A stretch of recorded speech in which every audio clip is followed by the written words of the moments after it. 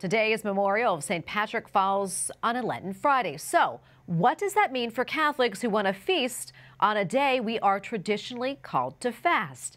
EWTN News Contributor Kevin Hadro reports on the meat of the matter.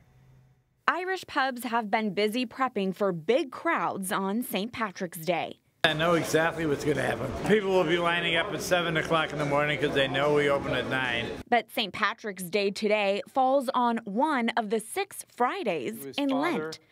This only happens once or twice a decade, posing a dilemma for Catholics who want to party on a day they're called to penance. There's better ways to celebrate that than just saying, all right, let's all go out and eat corned beef and cabbage and drink green beer or something like that.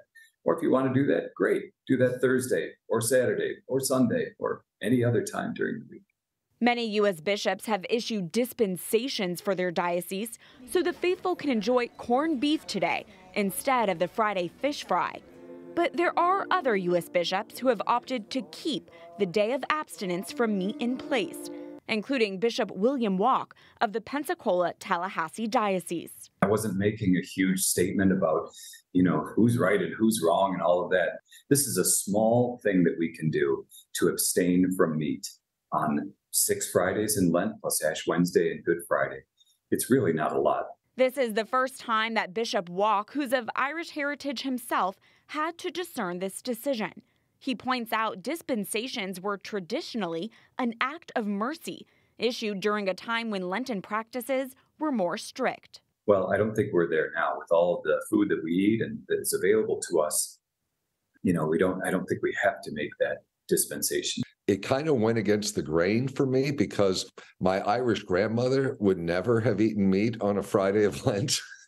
Bishop Kevin Rhoades of Fort Wayne South Bend did issue a dispensation for his diocese, which includes the University of Notre Dame's Fighting Irish.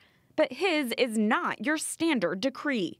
I thought that really a better solution than just dispensing would be to really honor St. Patrick. Bishop Rhoades declared if you were in his diocese and you either attended Mass on St. Patrick's Day or prayed the Rosary for the intention of peace in the world, or spent half an hour before the Blessed Sacrament, then yes, you could eat meat. I thought that that was a good solution because it didn't just then mean that we were giving a dispensation for a secular observance. Our news partners at the National Catholic Register have created a map tracking the different bishops' dispensations so you can check on the specific details within your own diocese.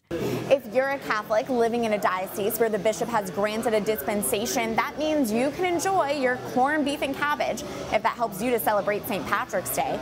But it doesn't mean that you can overdo it at your local Irish pub.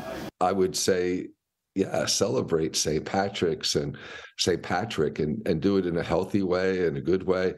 And remember what we are actually celebrating. We're celebrating this wonderful saint who brought Christianity to Ireland. If you're dispensed on this St. Patrick's Friday, you can enjoy a shepherd's pie.